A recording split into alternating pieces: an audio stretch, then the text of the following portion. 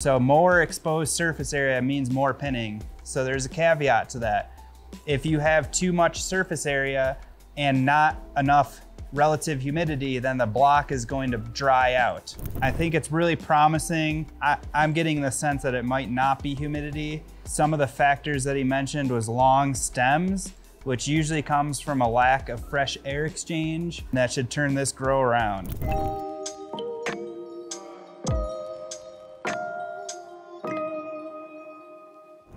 What's up, mushroom fam? It's Gary with Fresh from the Farm Fungi. Today, I'm going to be diving into a little bit more of problem and solution topics when it comes to mushroom farming. So I get a lot of questions about, how to resolve specific problems. People email me all the time, and I'm planning to do a dissection of different problems that I come across. And if you have a problem of your own that you'd like questions answered, leave a comment in the section below. If you haven't subscribed to our channel yet, please subscribe and hit that like button. It helps our channel grow so we can answer more questions like these. I'm gonna dive into this cool forum that I found. It's called Mushroom Growing for Beginners and Experts. There's a lot of really good questions if you ever wanna take a look yourself. So this specific case, Martinez asks, "Hi, both king oysters and gray oysters started pinning, then aborting. A few still fruit, but lots have long stems, tiny caps, and twisty clusters." Okay, so now he gives the room parameters. So CO2's around 650 ppms, relative humidity is 88 to 95%, temperature schedule is undefined, and he's using ultrasonic fogger. So what could be wrong? My first thoughts about thinking about why mushrooms abort, usually it's because of the humidity. If it gets dry, then oftentimes those tiny little pins won't get enough water pumped into them and they'll abort. But this guy says that his humidity is at 88 to 95%, which for pinning, that could be a little bit low. That could be some of the problems. But I'm looking here at his tent, and to me, the humidity coming in, it seems like it's being piped in from the top and falling down. So I'm getting the sense that it might not be humidity. Some of the factors that he mentioned was long stems, which usually comes from a lack of fresh air exchange. But then in the same post, he says that his CO2 is at 650. So that kind of rules out possible humidity, possible fresh air exchange issues. So then my third thought to mind is that there's probably some contamination going on. So the fact that he's getting fruits, but they kind of look ugly, means that they're not ideal. I can see a picture of his pin sets that are right forming on this fruiting block, and the pin sets look really good. So that to me means that it probably wasn't contamination in the production phase, but it's probably coming from somewhere in his fruiting chamber. So oftentimes with tents like these that aren't insulated well, there could be condensation that drips onto the mushrooms. And with how these shelves are set up, I would be watching out for any drips from the shelving that are hitting the mushrooms, and that could affect the pinning. When they're very small, they're very sensitive.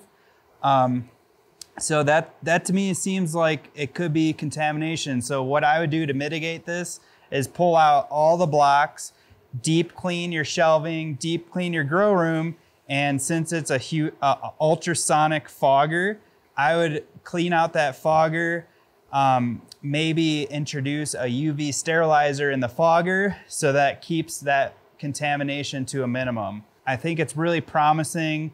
It's just a quick cleaning and keeping contamination that should turn this grow around. So Tyler Cruz's post is about inducing pinning.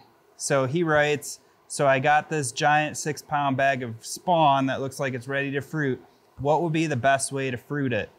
I've seen people cut slits in the bags, put a block in a monotub, or does more surface area mean more pinning? Okay, so this is kind of a topic about how to induce pinning. So I'm looking at the spawn bag. It looks really healthy. It's fully colonized. It's ready to go. So the first thing that I would consider is the temperature differential. So you're gonna wanna move grain spawn from a warmer climate or incubation area to a cooler climate or a fruiting tent. So in nature, this happens during a rainstorm. When you think about mushrooms popping up, it's typically after a rainstorm that cools off the environment. So that's gonna be the first step, is figure out a way to decrease your temperatures 3, 4, 10 degrees. That's gonna start trigger pinning. So another question is about cutting slits in the top of the bag. So this is another factor of how you induce pinning, and it's the evaporative effect of mushroom mycelium, and it kind of causes it to go into this other life cycle of pinning and fruiting. So when you cut slits in the bag, it's going to off-gas moisture, CO2, create some convection in the bag, which causes the mycelium to form pins. So that's why people cut slits in the bag. Now, the next question is putting the block in a monotub. So that's kind of a more complicated process than just cutting slits, but I do have a video about monotubs if you want to check that out. It's a lot more than, you know, just shoving this into a monotub, if that's what this person is thinking. So more exposed surface area means more pinning. So there's a caveat to that.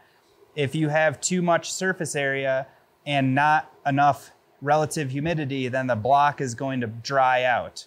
Maybe this person has seen shiitake blocks that are fully exposed and pinning in all directions, but typically I like to just slice a tiny little slit and let the mushrooms fruit out of there, because it preserves that moisture content in the bag.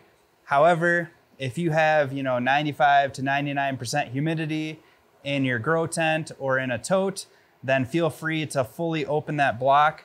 With another caveat is that you could expose this to more contaminants. So I think there's a few ways to go about this. What I would do is probably put it in a cooler environment, cut some slits in the top, and be patient, and you should have some pins in about a week to 10 days. Thanks for watching The Mushroom Doctor.